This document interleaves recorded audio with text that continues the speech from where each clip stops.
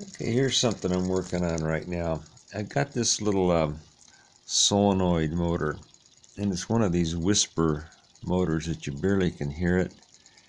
And I've mocked it out in wood with the popsicle sticks and the base there. The flywheel I 3D printed, but I'm in the process of trying to convert this into a 3D print.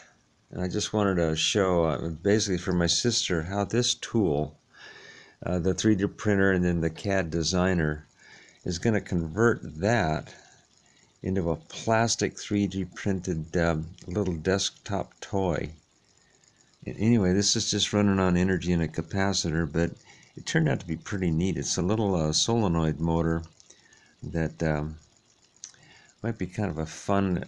Cut this down to about like this shape here, and then I may keep it with the wooden base and then stain and varnish it, and then have the main parts of it 3D printed in the plastic, and then the little control part of it, probably make a little box to put this in with a way you can charge the supercapacitor with a battery pack. So what I would do is I would charge it up with this and then have an on-off switch so you could turn it on and watch it run. It runs for just a couple of minutes, but it's kind of cute and fun.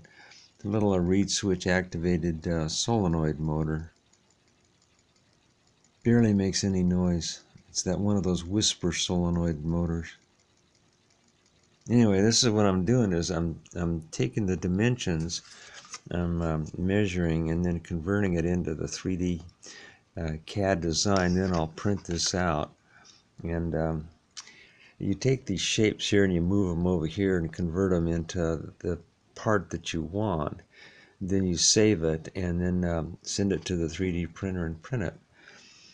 I'll give an update on this. It might be fun for some of the people to watch how I'm doing this that really aren't familiar with this process. And I'm in the learning process right now, but it's a lot of fun. Thanks for watching.